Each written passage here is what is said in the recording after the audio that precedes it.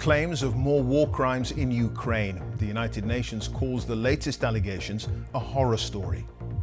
Russian forces are accused of mass killings in the besieged port city of Mariupol.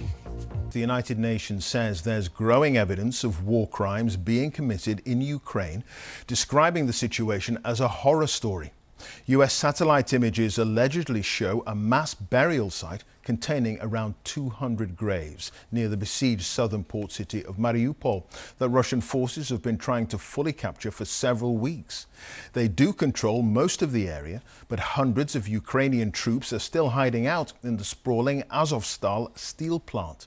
Today, President Putin accused Ukrainian leaders of refusing to allow their soldiers to surrender.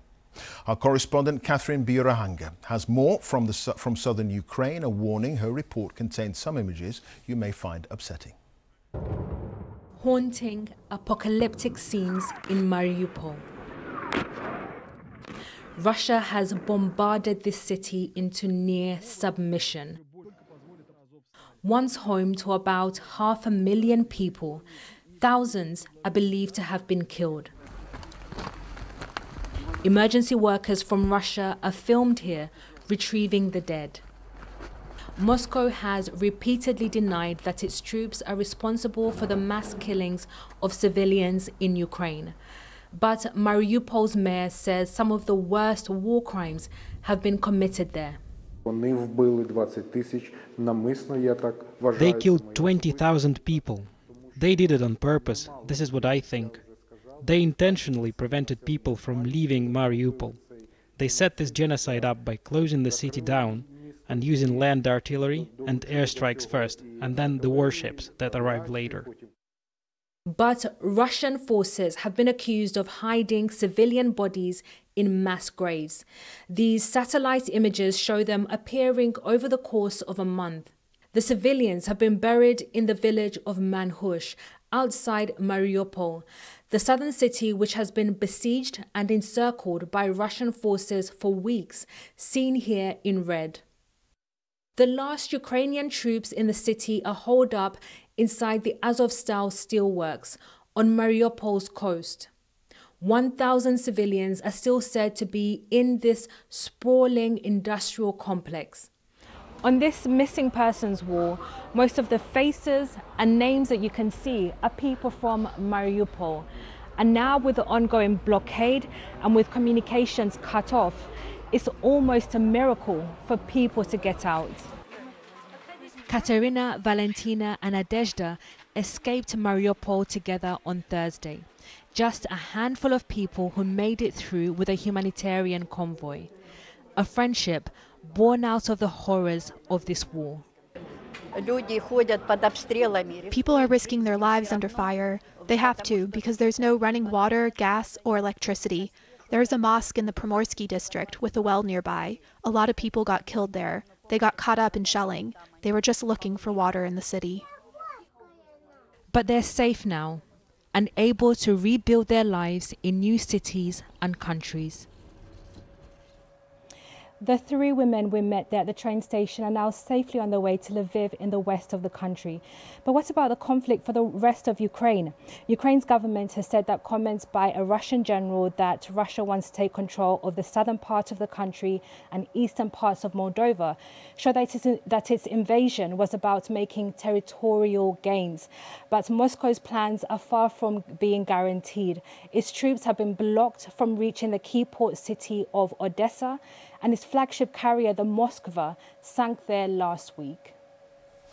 Catherine, thank you for that. Catherine Biurahanga there in Zaporizhia in central southern Ukraine. Well, miles of defensive trenches have been dug around the Ukrainian capital, Kyiv, as a precaution should Russian troops return. Life is a little less precarious now after the city was successfully defended a few weeks ago. Our correspondent Mark Lowen has spent time with Ukrainian troops in the capital. For the defenders of Kyiv, the battle isn't over. This time it's training, but while the enemy has retreated to the east, the danger still looms. Vlad Nekrutenko was a PhD law student until the Russians tried and failed to seize his city. Do you think it is possible that they could come back? let's say we lose our positions on Donbass or Lugansk region, and then they see that we don't have enough troops and resources to protect Kiev, they would come back for their initial aim to take over our capital and take over our government. In the forests of Kiev, we can't disclose where, the 131st Battalion is dug in, a crucial line of defence for the capital. How many kilometres or how many of the trenches? 10 kilometres, 20 kilometres, I don't know. Great Britain sent us this weapon. So there's anti-tank missiles from Britain? Yes, yes. And when was the last time that you used this weapon here? Secret. The Russians were 3 or 4 kilometers from us, firing with mortars and artillery. If they return, without our resistance, they could storm through. And they will make an effort to do so again. But I think the residents of Kiev can sleep more soundly, knowing that we are here. A whole infrastructure is in place. Spots where Kiev families would picnic now have new dwellers. Soup. It still feels astonishing to see how a modern European capital has suddenly been taken back to the trench-filled warfare of decades ago. And they're in this for the long haul because they now know that the threat to the very existence of their country will continue. For those dug in, reminders of the life they left behind 2 months ago, when Russia thought it could barge into Kiev with little resistance, and when Ukraine's residents became its protectors. Mark Lowen, BBC News, Kiev.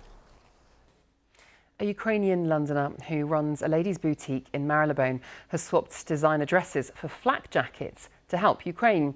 Irina Grant has raised thousands of pounds to provide equipment for the territorial defence in her hometown of Uman. They're civilian fighters helping defend Ukraine from the Russian army and support residents. Aisha Baksh has the story. Irina has run her own ladies' boutique and tailors in Marylebone for over 10 years, but the war in Ukraine has caused her much concern. She was brought up in a town called Uman, 130 miles south of Kyiv, and she still has family there. Every single day I check on them. That's how my day starts. I start with checking the news, what's been happening in Ukraine in the last night. I pray, I check on my family. I ask them what they need, and that's how my days start. In the last few weeks, she's been fundraising to buy military equipment for the local territorial defence, Ukraine's Home Guard. Her customers and local friends have all been donating, and so far she's raised thousands of pounds and purchased an array of items which were driven out to the Polish-Ukrainian border. We needed the protective equipment like bulletproof vests, tactical boots. We needed binoculars, we needed night vision goggles, we needed thermal vision goggles, we needed first aid kits. Irina's not the only one in London who's been sourcing military supplies. These Ukrainian Londoners made a supply trip out ahead of the invasion. And of course, the British government also continues to send millions of pounds in military and humanitarian aid. But for Irina, it's a big leap from her day job. It felt really very strange having all these designer outfits and military equipment in the middle of the boutique with the boxes arriving. I don't know what my clients must have thought of. Along with the supplies for the territorial defence, Irina and her family also organised bags of sweets and chocolates to be sent out for local children. She says she will keep raising money for Ukraine for as long as it takes to bring some light and much needed support amid the darkness of war. Aisha Baksh, BBC London.